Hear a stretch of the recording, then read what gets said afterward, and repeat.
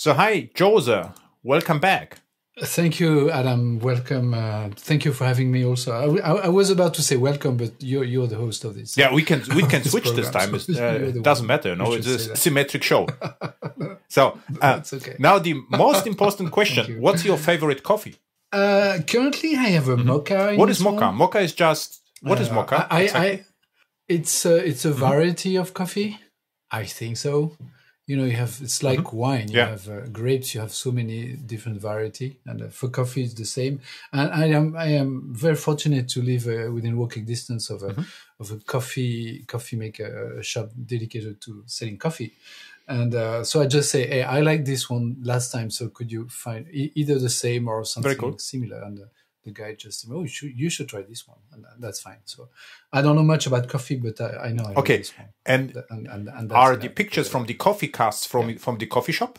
Actually, not. This background is a picture I found on the internet. It's a license-free picture published maybe on Unsplash or something like that, and it was taken in a coffee shop in New York by a photographer named Andy Falconer.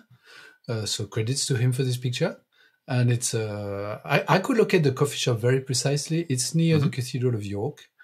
And that's it. And I just like the mood of this picture, you know, the coffee, the small pastries, the small and to the listeners, to make the listeners curious, they have to watch your YouTube newscasts, is named properly, not coffee casts, and they will find the background image, right?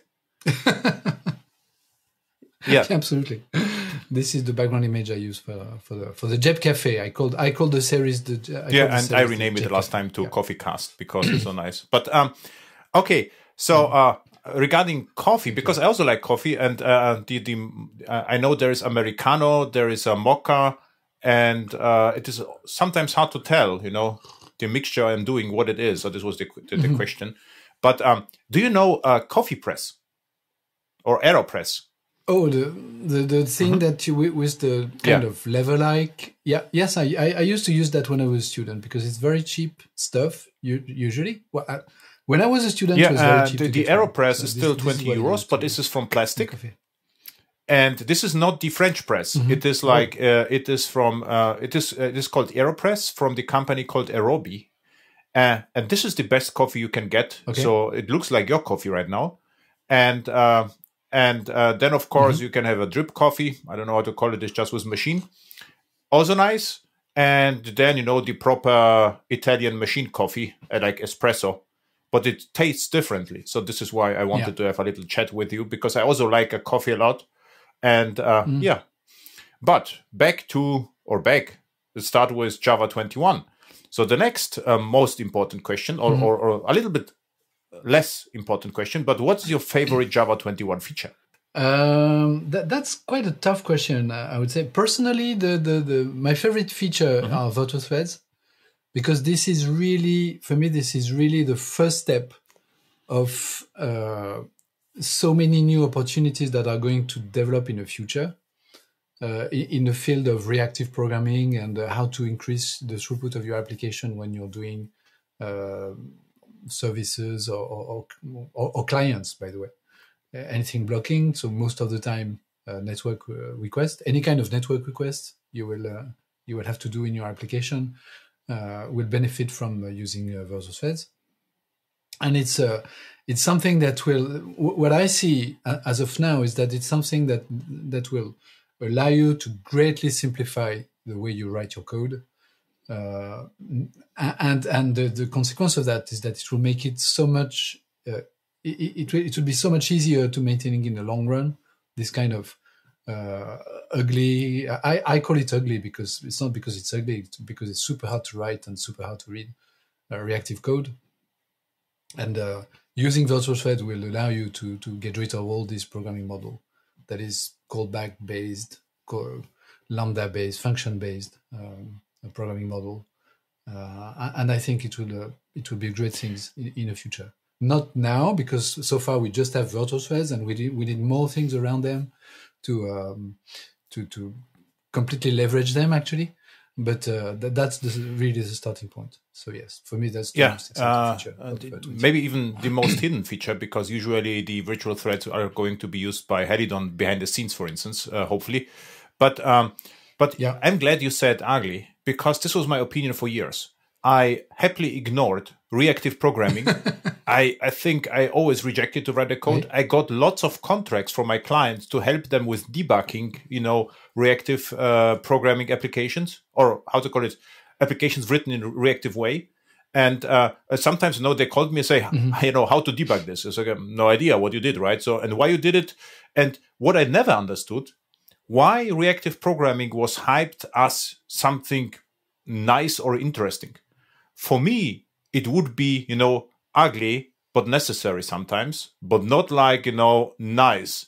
And I was in the lucky situation that I never worked for Netflix or YouTube or something like that. So what I did, I ignored the entire, reactive programming efficiency gains. So I shipped, usually Payara, Glassfish, Whitefly, whatever, use at most the suspended in JAX-RS, which was sometimes good enough. And this is perfect, because all code I've written is perfectly simple. And now, if we get virtual threads, I hope that the platform gets updated and there is nothing to do. This is the perfect case for clients, right? Yeah, absolutely. And this makes me excited, because a few years back, if in every conference they're selling the hottest stuff like reactive programming, and you are more or less alone and try to write simple code. I always thought, am I just, I don't understand it, or what's wrong? But in Java, sometimes a good strategy to write simple code and wait. And the platform engineers, from Java, they fix it behind the scenes. It happens a lot. I remember, the entire pooling tricks with objects at the beginning, right? Your object pool or whatever. Now, in one point of time, it was worse if you had your pool, because the hotspot was actually better, to managing the memory than your pool, which introduced memory leaks usually. Or I don't know whether you remember the string concatenations, that you have to use string builder. In one point of time, the Java compiler did it, and you could write, simple code, and it was resolved behind the scenes. I would say you are maybe right. So virtual threads are the most important feature. I wouldn't say this is my most favorite feature, but I think the most important one, because it will make Java viable to write highly concurrent code, or highly concurrent code in a simple way, right? That's the point. Yeah, absolutely. Concurrent and blocking, because virtual threads are not just for concurrency. I mean, if you take a parallel stream that is doing some in-memory computations, whatever these computations are, and you just move this parallel stream on virtual threads, odds are that you will actually degrade your performances. Because if you don't block a virtual thread, then you're not gaining anything. A virtual thread is running on top of a platform thread. Okay, so running a task in a virtual thread is actually an overhead compared to running it in a regular platform thread. So if this task is not doing anything outside of your application memory, then this overhead, there's no gain to balance this overhead. Now, if this task is doing some network request, so some blocking code, but by blocking, I mean code that will just continue to use your platform thread, but not using your CPU for like milliseconds, which is usually the case when you're doing REST request or any kind of internet request, by the way, not only REST. If you're not blocking your platform, then there is no gain to be expected from virtual threads. So virtual threads are really for very precise use case. There are so many people writing many things and recording many things for YouTube about virtual threads, and most of them, I would say, most of what I saw actually, at least, completely misses this point. Virtual threads are really for your blocking code, for efficiently waiting, right? If you're efficiently waiting for stuff to happen. Yeah, exactly. If you, I mean, so far the garbage collector, which is pure in-memory stuff, is not running in a virtual thread because You're also a big enterprise, as I remember the last conversation, and I don't know whether you remember Grizzly. It is like the small piece of Glassfish, And it was a long time ago. And I had also a podcast with the creator of Grizzly. And they started with it because back then we need to know the long polling, so-called comet. So what Grizzly was able to do, it was able to block forever and it parked the thread, right? So, and what we could do is we can wait until the browser does something or until on the server something happens and pushes, the message back to the browser. So this was like 10 years ago, I think. And we could do with it crazy stuff. So I remember in an insurance company, we communicated with the hosts. We have like millions not millions, 10,000s of connections, waiting connections, right? Something to happen. The host pushed, the backend host. It was ZOS actually. This was the terminal integration. This was crazy. So if they selected something in the terminal in the host, it pushed to Glassfish and Glassfish pushed to the web client. So there was like, a loop. And this works surprisingly well, but you need, a specific runtime. So right now you could do something with virtual threads and another pattern, backend for frontend. So it was another project. So they use the application server as a facade to many microservices. And there was some coordination work going on. And this I saw, this is the unique use case for reactive programming because the router has nothing to do with it was Glassfish, then routing and waiting, right? And if we generate a load, we could actually kill the server back then because every thread had some memory, and this would be also a perfect case for reactive programming back then. And now nothing to do. We could just use HTTP 11 Java client and just call the backends and just start every request with a new virtual thread, and task is done, right?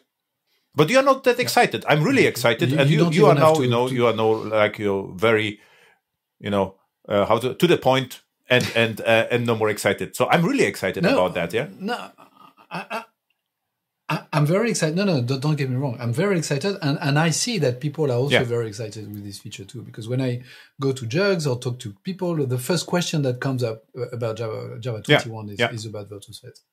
I mean, this is the topic people want to hear about, and I'm really happy with that because first there was a lot of engineering effort behind that. The work on virtual threads started maybe 6 or 7 years ago, literally.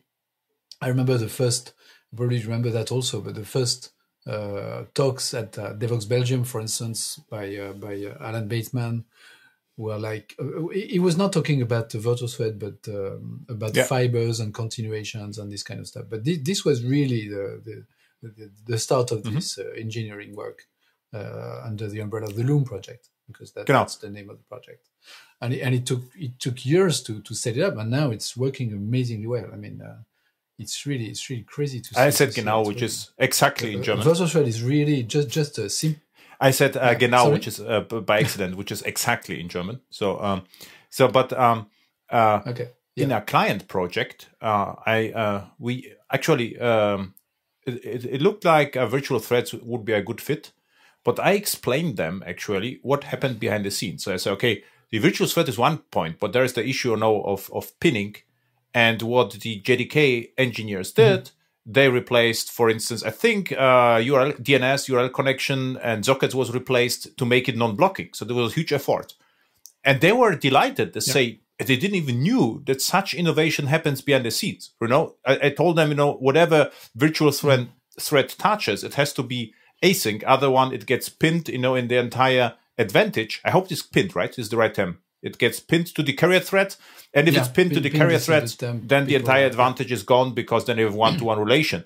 But I say, look, the entire JDK was replaced. And my feeling is Java 21 and later becomes to be the perfect storm. So it's like all small pieces and JEPs are fitting together. So you can do, we are more than, the sum of all these small parts right now. This is what makes me excited, actually.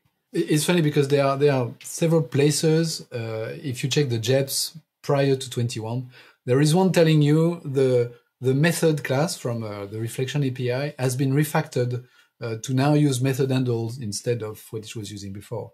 And that was actually, the JEP doesn't say it, but actually the invoke method of the method class, so when you say method.invoke, which is a way of invoking a method using the reflection API, was actually calling some native code. So there was a possibility for pinning, because when you invoke native code in a virtual thread, then this virtual thread will be pinned to your carrier thread, which is not such a big deal, by the way. And so refactoring this piece of code with method handle now removes this well, I would say opportunity, but that would be a bad opportunity of pinning the code that is running in your virtual thread on the platform thread. It's only bad. Pinning is only bad if you are pinning during basically a network request. If you're just doing some in-memory computation in your task and you're invoking, for instance, some native code, then during that time your virtual thread is pinned on your platform thread. But if you're not blocking anything, you're just pinning it for a few, maybe hundreds of nanoseconds, and you won't even see it in your application. It's really bad if you're pinning it, and while it's pinned, then you're blocking. You invoke some network resource or whatever, and then the pinning will last for like a millisecond. So that's bad, because this platform thread will indeed be blocked, and all the point of virtual thread is to avoid the blocking of your carrier thread, that is a platform thread. And so in that case, you will probably need to do something. There are two main ways to pin a virtual thread on a carrier thread. The first one is to invoke native code, and probably you can't do much about that, because if you need to invoke your native code, well, you just need that, so that's it. And the second one is the synchronized block, which is a well-known issue also. A synchronized block, there's work currently being done about that. So in the future, this issue will probably be fixed. So no more problem with synchronized blocks. And if it's really an issue, and if you really experience performance hits with your synchronized block while moving to virtual threads, then you can refactor them to use reentrant logs. This was my question. So if using the reentrant logs, like for instance semaphores or whatever is in this Java util logs package, I think. Is it? Are they using synchronized behind the scenes? No, there is no issue then, right? No. Okay, perfect. No. If you just take a synchronized block, you identify the object that is carrying the monitor that your synchronized block is using, because this object may be some kind of default object. So you just identify that. You take the same object and you bind it to a lock object, to a reentrant lock object, and you refactor that with a reentrant lock, and it will work the same, and you won't have this spinning issue anymore. But you shouldn't run. If you are in this situation, the first thing you need to do is assess the situation. Are you experiencing performance issues when you're moving your application to virtual threads, and are these performance issues coming from synchronized blocks? Because odds are that it won't be the case. Yeah, but the problem is most of companies are not that reasonable, right? So in my project, what happens is they say, we have to build highly scalable application, and they already assume we need reactive programming, right? So this is what happens. And then I ask the second question, or the first question. My question is, how many transactions per second do you have? And the answer is, we don't know. So, okay, then... so the answer is probably 10. Yeah, exactly. This is in most cases. So I think recently the most were 200 transactions per second, which is basically nothing, right? So, and if you have 10, it doesn't matter. And it's sometimes really 10, no kidding. So, but now I have the answer. We say we do nothing. And in case you really have to scale like crazy, then we use virtual threads somehow, right? And the problem solved. So what it means is this virtual threads is a good life hack, to get rid of all fancy framework and just use, the standard Java. So this is important to me, because later we have the possibility to, on demand, increase, the concurrency or whatever, if we have network calls or whatever, because we have virtual threads, and the problem solved. And later maybe will never happen, and we forget about the case, but I don't have to remove our framework afterwards, right? So this is the good stuff. Yeah. And maybe if you running on top of a well-known framework like Spring Boot, for instance, well, Spring Boot you can have it running on virtual threads with Java 21. Yeah, and they've been working on that. And Spring Boot, there's a version of Spring Boot running on virtual threads. I think it started something like 14 months ago, something, with the preview features of virtual threads in late 2022. So, I mean, it's super solid, and you can just give it a try. There's nothing to do on your part. There's nothing to do. It's just a matter of configuring your Spring Boot engine to use virtual thread, and that's it. And I'm not even sure. It's even possible that they're using virtual thread by default. By the way, I'm not a Spring Boot expert. No, I'm 95% of my projects are Quarkus. And a similar story, so you can activate the virtual threads, but you don't have to. So there is one, this is your choice. But what happens on Quarkus, they also have a reactive programming framework. And this is what they try to go with, because they find a tutorial, copy their code over, and just, don't use it, just use your standard microprofile and whatever, JAX-RS basically. And Helidon is even more interesting, because in Helidon, they already migrated everything to virtual threads. They are working closely with the Oracle department, and there is the I forgot the name, not Mina, because Mina was something different, but they have Nima. Nima, exactly. Nima. Because Mina was, I think, another Apache project. It was Numa, exactly, Nima or Numa, and this is excites me more, because they refactored everything from ground up. This is like virtual thread first. Or native. It's actually a virtual thread native framework. Quarkus a little bit. They did it afterwards, but they always experimented with it.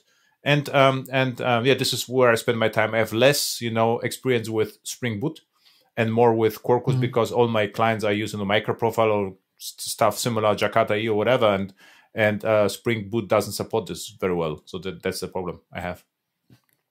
Okay. So structured concurrency is the next one, right? It's not done yet, but structured concurrency is the possibility to basically wait until all virtual threads are done, or some. This is the basic use case, there are several right? ways to consider structured concurrency. So first, there are three features in the Loom project: virtual threads. So we have it as a final feature in 21. So it's not a preview feature anymore. Structured concurrency and scope values are the two others. So far, there may be some more in the future, but these are the two we are waiting for at the moment. And in 22, to be released in March 2024, so in like 2 months. In 22, structured concurrency and scope values are still going to be preview features. So it's not completely done yet, but we have been having it as a incubated and preview feature for more than a year now. So we have a pretty good idea of what is coming on this topic. And actually, structured concurrency, it's not a new idea. It has been around for years, and it fixes a very old problem with concurrent programming, like a problem we had since the very first versions of Java. So I'm going to tell you that story because I think it's a very funny story. Well, at least for people in development. Maybe, I guess you remember the good old days of the basic language, Adam, where you had to write goto and jump to I used GoSub because I was more sophisticated. Yeah. Goto was, it was an anti-pattern. GoSub was, the design pattern. GoSub was nice, but you also had this goto. Yes. And everybody knows that goto is bad. Yeah. All right. But now you need to ask the question, people, why is goto bad? And it's bad because everybody says so. Okay, good. They must have a root reason for that. And goto is bad because when you look at a line of your code, a piece of your code, if you have gotos in your language, then you cannot do any kind of debugging whatsoever. If it crashes on this line, understanding what was the previous stuff executed by your program is very hard because you have gotos, and you can go from anywhere to anywhere in your code.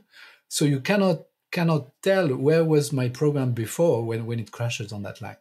And that makes it very hard to understand your code, very hard to debug, almost impossible. So goto were removed, and it's good because now when you look at a line of code and it crashes there, you know exactly where your program was in the previous step. It's either a method. By the way, do you know that Java still supports goto? Yes, absolutely. But different. The goto is a reserved keyword in Java. But yeah. So I can go to label, but sure. No more, right? You cannot go. You cannot. Yeah. You can go to a label, I think, right? And no, you can't. You can break to a label. You can continue to a label, but you cannot go to. Now, okay. So goto, we got rid of goto.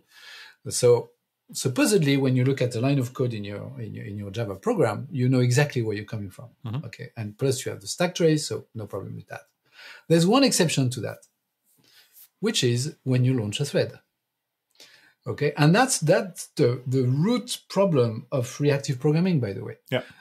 If you pass a lambda to some reactive code, and there is a crash in this lambda, the stack trace does not take you to your program. It takes you to your framework, okay? Because this lambda was called for you on your behalf by some piece of your Quarkus, Spring Boot, whatever, reactive framework you're using. Okay, and when you create a runnable and you pass it to a thread and your runnable crashes, it doesn't take you to the place where you created your runnable or to the place where you started this thread. So actually doing that is just like doing goto. You don't know where you're coming from. And that's a real issue. And that's, you were talking about how hard it is to debug reactive programming, but that's exactly why it is hard to debug it. It's hard to debug it because the stack trace doesn't give you any information about where you were when you actually created this, apparatus, function that are calling each other reactively. Where did you create this piece of code? It's not in your stack trace. You don't know where you are. So that's the issue. Structured concurrency aims to fix that. Structured concurrency is about launching tasks in virtual threads. It could be in platform threads. Okay, but while keeping track of where you were when you actually launched this task. Okay, so you are not launching your task asynchronously. I should say in another thread, and losing the place where you were when you did that. And that's it doesn't look like it, but when you begin to write structured concurrency code, that's a real revolution actually. So if you have a crash in a virtual thread in your task, you know exactly where you are in your application, and you know exactly where you were when this task was created and launched in this virtual thread. So this is actually exciting because I was really excited about the possibility of use structured concurrency, like to gather, all async processes and do something later. So for me, it was like, structure the concurrency.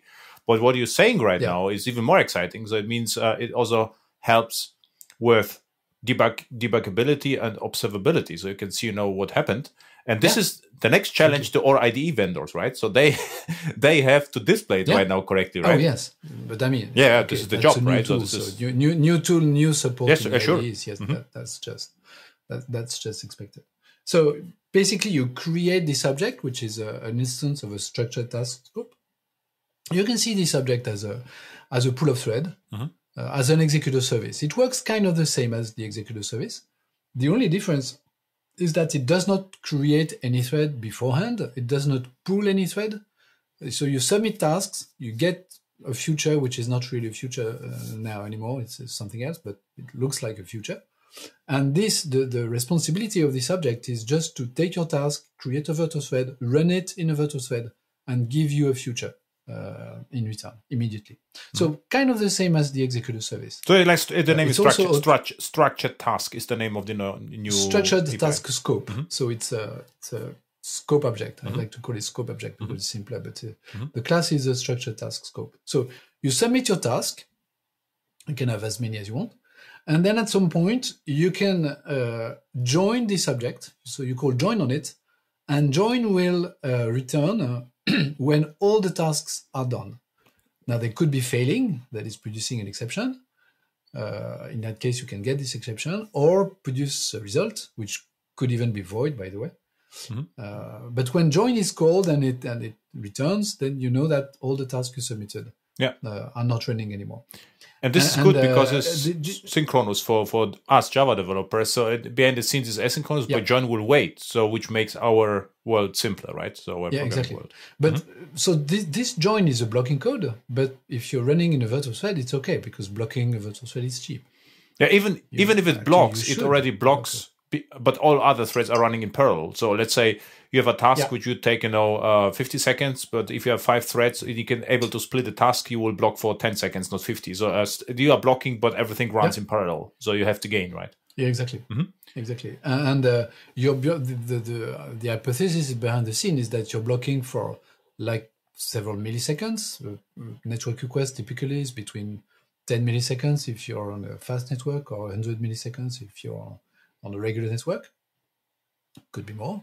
So, and the processing time consumed by your task is in the order of the nanoseconds. So basically, you're not using your CPU much. So you can have many of these tasks running in parallel. So this is structured concurrency, right? So this is the so that you have but behind the scenes, I think it's not that easy.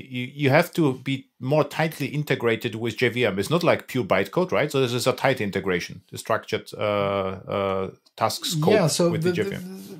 It works in a different way than executor services. A structured task scope is also an auto-closable object.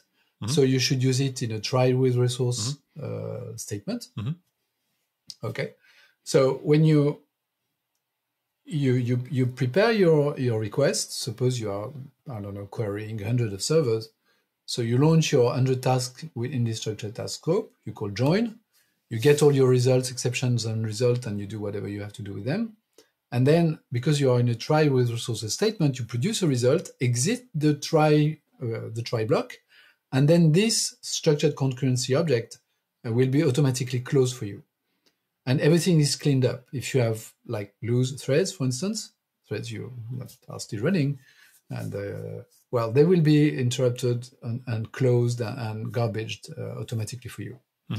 If some of your tasks are themselves creating more virtual threads, which could be possible, okay, that is more structured task scope because everything should happen in this kind of object, then closing the root structured task scope will automatically close all the children task scope that you created in your virtual thread.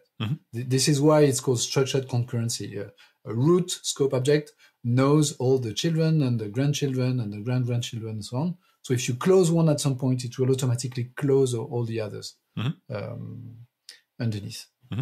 So when you're done, you don't have any loose thread, which is, by the way, fixing another issue. Thread groups. Concurrent programming, because loose threads happen, you know. You know that. I ask you about, the structured task scope functionality and tight integration with JVM, because one question, one frequent question from my clients is, so let's go, we use Groovy, Scala, Kotlin, or language of the day, right? And my answer is we have to be a little bit careful, because if Java innovates in that space, sometimes if the languages, other JVM languages, try to replicate the feature, then maybe it's no more compatible. But and if they don't replicate the feature, the question is, can they use the feature, right? So there's always, so if you use, a few years ago, Scala for concurrency, maybe now it's that there is not pointless, but less appealing, to still use Scala to have, concurrent execution, because structured task scope just works out of the box with Java, and you don't have, to use Scala proprietary features to achieve the same, right? And even worse, if Java replicated that, Scala replicated that in bytecode, maybe it's even impossible to have the same efficiency which Java has with tighter JVM integration, right? I don't know if there is a good answer to this kind of question, because, I mean, I'm pretty sure that the Scala team and the Groovy team and the Clojure team and the Kotlin team are fully aware of virtual threads and what the JVM is doing underneath and this kind of stuff. They've been following what has been done in the past few years very closely. I'm sure of that. And so they'll probably propose some kind of solution to leverage that in their own language. Yeah, sure. Now, they will. They were. Yeah, maybe it's already done, and it will be published in the next few I'm sure it will. But if you consider Scala, I think their first attempt, I don't know, Scala was since 2006, 7, or 8. I had the first conversation and tried to look and use it, and they had back then already, amazing concurrency, and this was way before Java introduced that, right? So this is interesting. If you have your own, your own ideology or your own, semantic world, and then you have to fit it into Java concurrency model. So this is the interesting part, which is always exciting, right? Yeah, sure. Sorry. This is sure, because I have to deal with the questions weekly, not daily, weekly, maybe once a week, and try to find, somehow objective answers. What's also exciting, because what I like is consequent architectures at first, 0, 1. And right now we get it with Project Loom or virtual threads as well, because the majority right now of my projects are serverless. So it means I have AWS Lambda or Azure functions, and this means Project Loom is absolutely pointless. So because my Lambda runs on a thread, and it starts and dies, and it makes no sense to start in the Lambda millions of threads, because it works for 1 second. It is pointless. But it is an economic decision. We do it because it's cheaper. But what I already see, sometimes maybe we get soon a use case where we get higher load. It is no more economical to run serverless, because we get several thousand transactions per second. So in this particular case, we have to switch back from serverless to server full. And so likely we have Quarkus, so the code is exactly the same. There's no difference. But what we could do right now, we can actually provision a bare metal machine, a bigger one, and run virtual threads on it, So we have now the same code. We can run in serverless mode for serverless mode to save money for less active clients, and bare metal machine, to save money for highly active clients. And this is genius, because you have exactly the same Java code which can run, in serverless mode or in server full mode with virtual threads, which is really, it is great, because from the maintainability perspective, you have exactly the same code base, and you can decide per client basis or per tenant basis where you would like to run the code, right? So and this is really nice, because if you would start, for instance, with reactive programming, then the code would be optimized for bare metal.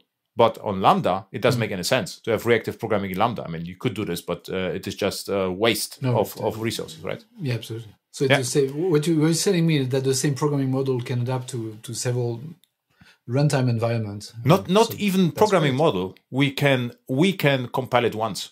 So exactly the same bytecode runs in both modes, and we just configure it from outside. So this is actually the cool story.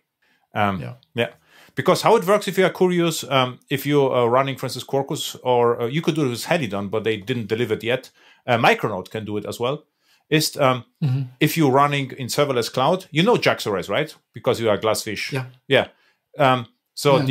The cloud will send you HTTP JSON events, and Quarkus will parse these events and invoke your regular JAX-ORES endpoint. So you don't even notice that you are called by Lambda. So you don't need any proprietary, AWS APIs. You just run your old Java EE application as Lambda. And if you launch the Quarkus on EC2 machine, then you launch your EC2 machine. And if the machine has several threads, then it will run concurrently, right? So that's the basic idea. So there is no difference. No. Yeah. So selling, it works already that way. And this makes me also excited, because we have, we can start with the easy way, no infrastructure, and then on demand provision machines to save money. And this is a great option. And by the way, there's a third option in between. You can run the same in a Docker, for instance, on ECS or whatever. And but so this was just feedback to you. Why is maybe the most important feature? I wouldn't say for me the most exciting, because as a developer, you don't see this very often. This is maybe the most boring feature and most important at the same time, right? The task scopes are interesting, because this will impact my project actually, because a lot of clients are using Thread Local, mostly for fun. Sometimes, they have a need, but usually they just use it because they saw it somewhere. And the Thread Local is problematic with virtual threads, right? It really depends on what you want to do. First of all, thread locals are supported by virtual threads. So if you have an application that is using thread locals, not only for fun, but for business, sometimes you remove the thread local and the application is still running. We all know that in these old applications, you have so much dead code. Exactly. That sometimes you remove this is, by the way, this is my magic. Now you come in the project, I delete whatever I don't understand. And then the feedback's, you are genius, only with long experience. It's like, the truth is I couldn't understand what you are doing, so delete it. It's still working. I'm done, right? So this is this is my secret. Exactly. Yeah, exactly. So thread locals are supported by Virtual Threads. Now the fact is you can do much better. The thread locals is actually, you need to have a little background in Java to understand that. But thread local were created in 1998, I think, Java 2. And the Java util concurrent API was created 6 years later, after that. So thread locals were made for basic threads. And then Java util concurrent came up with executor services and stuff, and people used them in executor services. And this is kind of dangerous because what is a thread local? Thread local is a variable that shares the life cycle of your thread. Now, an executor service in a typical Java EE, Jakarta EE application is something you start up with your application and dies with your application. So all the threads in your executor service are actually sharing the life cycle of your application. That was not the case when thread local were introduced. Okay, you would create threads on demand, and that was kind of okay because threads were expensive, but everything was expensive, so it's not more expensive than any other thing. So now you have thread local variables, and if you're not careful, they will actually share the lifecycle of your application, not the lifecycle of your thread. That is, in a model where you have one request, one thread, share the lifecycle of your request. So if you don't call remove on your thread local variable, if you handle your thread local variable yourself, and you don't know that there is a remove method on them, so ask yourself, do I know that there is a remove method on my thread local? Okay, if the answer is no, then you're in trouble. Because it means that if your thread is used to handle a first request, and you put some kind of security secrets or whatever in the thread local variable of this thread, and you don't remove them, and then this thread is reused for another request that has nothing to do with the first one, then this second request may actually have access to the security secrets you put in these thread local variables. So it can be actually a security issue in your application if you're not careful. Okay. There is a big issue. There is a big issue with that. Yeah. So with the security issue, maybe we didn't notice, the security issues, but there's another one. On application servers, so the issue is the executor service, whatever, usually pulls the thread behind the scenes. If it pulls, per thread, the thread local is attached to one-to-one relation, and it will remain as long as the thread is alive. Which means is the projects I tried to fix introduce memory leaks.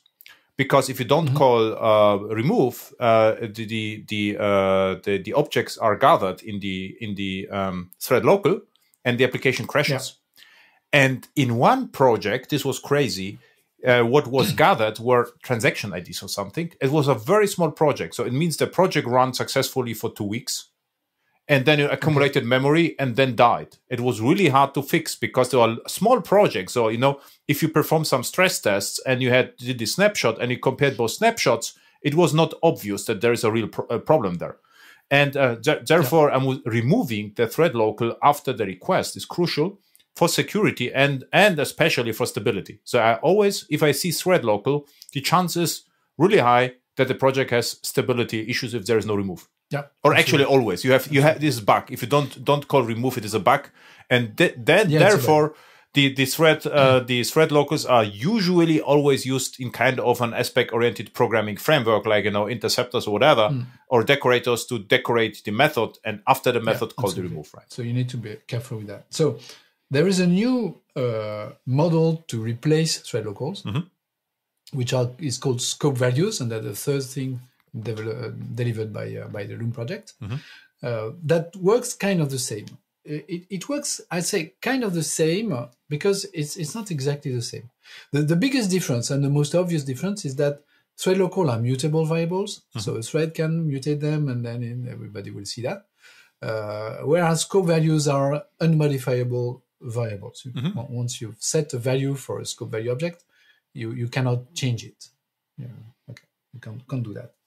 Now, you need to understand that the principles behind the Loom project and structured concurrency is that you want to avoid having loose threads at all costs. If you're using a structured task scope and if you avoid using executor services, your structured task scope is an object you create when you want to do some kind of asynchronous request. You launch your request, you close your structured task scope, you get the result, and you close your structured task scope. So once you return with your result, the scope object was closed, and all the threads, if you had loose threads at this point, all the threads were interrupted, garbage, there's nothing more. So no loose threads, nothing is actually escaping. So suppose you have a method, and this method is creating a structured task scope. When you exit this method, there's nothing is leaking outside of this method. No virtual thread has been left behind when you exit that method. Okay, so the scope of the method is really the scope in which all your virtual threads have been created and then interrupted, erased, garbage, etc. Why it's so important? Let's say there's one thread left. So what's the problem? Because after the method is garbage collected, maybe. So, but why you say this is that important? It's because of stability. It's important because it could be a memory leak in your application. Yeah. This is exactly what you described. Yeah, okay. This is what you describe is a memory leak, actually. Yeah. So it could be a memory leak. Plus, you have a thread that is doing something, that is waiting something. Yeah. You don't know what it's doing. Yeah. And it's never a good idea to have So what you meant is elements in an application. That no thread should escape the structured task scope, right? So they should be jailed there. And if you destroy the scope, all threads has to be gone. Right. Yeah, this is how scope objects are working. And now you need to find the idea is to have the same kind of model for your scope values as this one. You don't want to have loose scope values. Yes. Okay. You can have loose virtual threads because they are bound to a thread that are bound to your application. And this is, you describe your memory leak issues, and I showed you security issues. So these are big issues in an application. So the model for scope values is actually the same as the model for virtual threads. You don't want to have any loose scope values, and you don't want to take the risk of having your users to call close or remove or whatever. You want that to be handled by the API itself. So the idea is that you create a scope value object, and you are going to bind the value to this scope value variable. Okay. And this binding of your variable and your value is valid within the context of a method call. And this method is modeled either by a runnable or a callable. Okay, that's the idea. All the rest is API details, and you will check the documentation, and you will understand very easily because it's an easy API to handle. So within the context of this method call, let's say it's a runnable, this binding is accessible and is valid. And when you exit this method, then the binding is gone. You cannot have access to the binding you define. Can it be only runnable or callable, or you can use other methods? I think it's only runnable and callable, and it's still a preview feature, so it may change in the future. So what it means here, right now, you have, let's say, runnable run. So if you are in the method, you have access to the callable. After the methods, there's no more access, right? Exactly. This is what they're saying.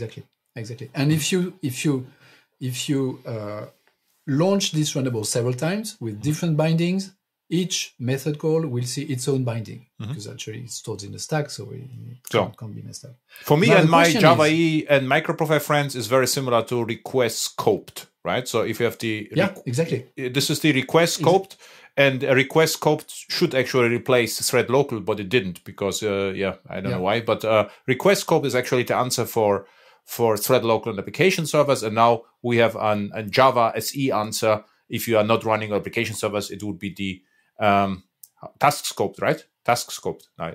Scope value. Scope value. Exactly. But you're not done, because your runnable could be itself launching threads, either in the old-fashioned way, and it could be a platform thread or a virtual thread. Okay. And it could be creating executor services, which is the same as creating thread. And it could be creating structured task scope. Now, if it's creating threads, okay, good old threads or virtual threads in the old way with new threads or the factory methods or the executor service, then this thread can escape your method call. it can live longer yes. than your method call. Your method can return, but your thread is still active. Okay, so this is something that is escaping the scope of this method. So in that case, because it's escaping, the scope values, the binding of your scope value variable will not be transmitted to the code executed within these threads. Because it's escaping and you don't want to have this kind of escaped value. Okay. If you do that, then you will have to call remove at some point and you don't want that. So if your runnable is creating a thread in the old-fashioned way, the code executed in that thread will not see the binding of these scope value variables. Yes. To set up. But if you call, and this is why it's a little complex to understand. If you launch a structured task scope that itself is launching virtual thread, but in a confined way, that is, after your method call is done, when you return from that method, you know that this scope value object will have been closed and all the thread will be garbage, etc. Then you're losing you're creating virtual threads in a controlled way and in a way that is still bound by the scope of the calling of the first method you called of your runnable. So in that case, the virtual threads and the code executed in these virtual threads within this structured task scope will see the binding you set up for your scope value variable. This is great. I don't know if I'm clear here, but so there is really no way this binding can escape this method. It can be transmitted to other threads as long as the life cycle of these threads is bound to the scope of the method you're calling. And this is the case only if you're using structured task scope. Yeah, let me rephrase. So structured task scope for me is a root. If you starting with a structured task scope and a virtual thread is started, and this virtual thread starts another virtual thread, and runnable works behind the scenes, only then the task scope values are passed between the father and the children, right? Only in this case, because task scope is like the wrapper around. And I give you, this is a perfect feature. I give you an example for application servers. What you are explaining on Java SE is the same problem happens on application servers in two different ways. First, we have one request scoped with values, and this request scoped starts another asynchronous process, which is very common, but this request scope gets lost. Of course, this is normal the same request. So either you have to reopen your own request scoped and pass it, or the data gets lost. And and this is actually what also on Quarkus and similar frameworks, this is a common asked question, why I don't see the scopes again, because you started another transaction or another process, and the other process can run longer than the first one. So this is, you have like a facade on it, and it calls a method, and this inner method can run longer than the outer ones, and this is why I get lost. Another analogy is transactions. You cannot have nested transactions for the same reason. So if you start, the first transaction and you have a nested transaction, and the nested transaction requires new again, so there are two transactions, they are basically independent. So you cannot just say, if the inner one is rolled back, the outer one will also roll back, because they're two independent transactions, and they can be asynchronous. But with what could happen is very easily now, if the application servers are running are using virtual threads behind the scenes, now we can have asynchronous processes with request scope. Yeah. Well, there's almost nothing to do for them. You will have to set up you will have to run all your virtual threads within structured task scope objects. Yeah, but this is easily doable. I don't see how it's doable. Absolutely, it's doable. Because if you think our architecture on application servers, like at the boundaries first, like a facade, and this facade, starts transactions, but it usually waits until they complete. This is the common process. You have use cases like flight booking and hotel booking or whatever booking. They can be asynchronous, but usually are waiting for completion. And I would say I'm really excited because this will make things easily possible, which are hardly possible right now. And it's also a very safe way of doing things, because it's handled by the API. It's not handled by your code. I mean, it could be handled by the framework, which is also a safe way of doing things from a developer perspective, everything that is handled by your framework or by the JDK itself or by your API is always safer than the thing you need to handle yourself. And because it's enforced at the API level, makes it much safer for you to use. Once you're done with your method call, everything is cleaned up. No more memory leak, no more security information leak, no nothing. It's much better.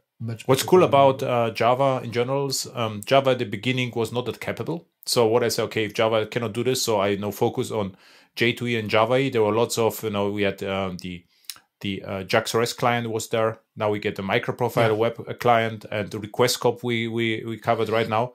And what I observe over time, I'm actually removing my enterprise stuff and replacing with plain Java, right? So for instance, for simple stuff, I just use HTTP 11 clients, to just introduce. I don't need a microprofile, no Jakarta stuff. I just use HTTP 11 client. And we are actually pretty far. So today is too late and this is not released, but we get string templates, right? So it makes me really excited because the string templates can be not only used as a SQL statement, for instance, could be really cool to use them, or you can use it as a replacement for Java server pages, actually, right?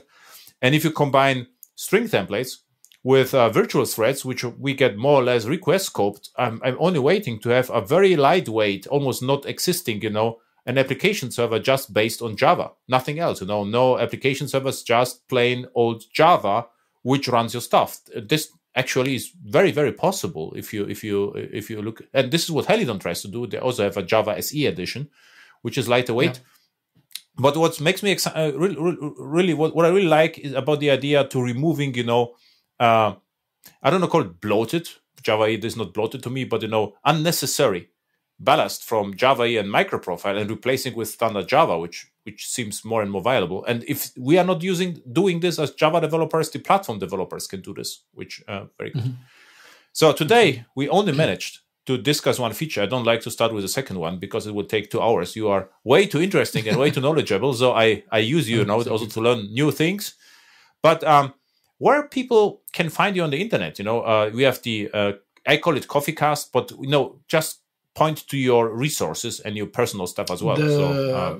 I work as in a Java developer advocate team at Oracle in the Java platform group. So if you just connect to youtube.com/Java, you will find all the content that I produce and all the other members of the teams are producing.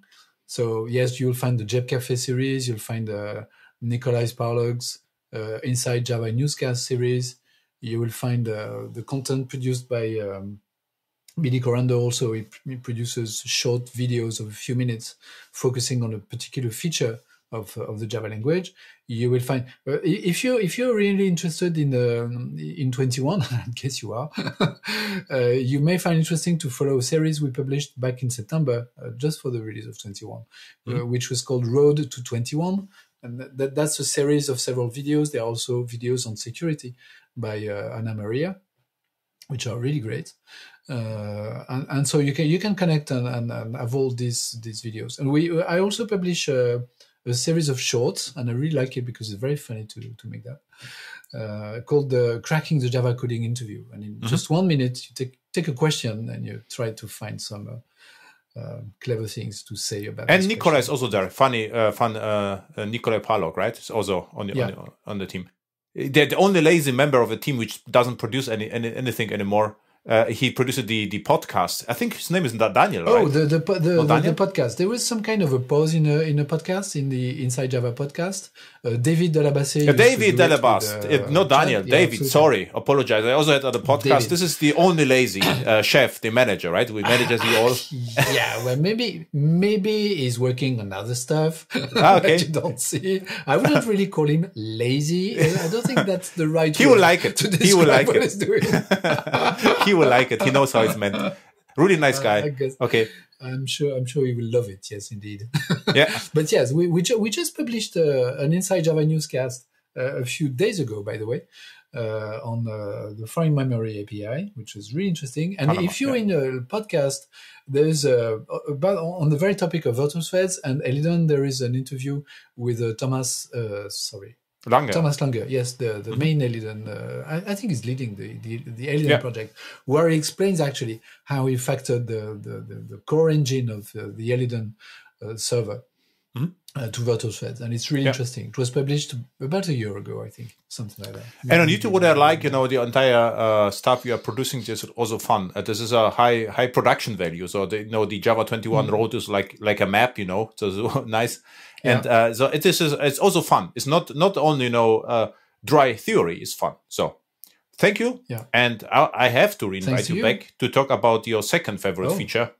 We have lots of features, so this is a never-ending story right now, I think. That's fine. Perfect. I'm very happy to do that. Thank you so much, Adam.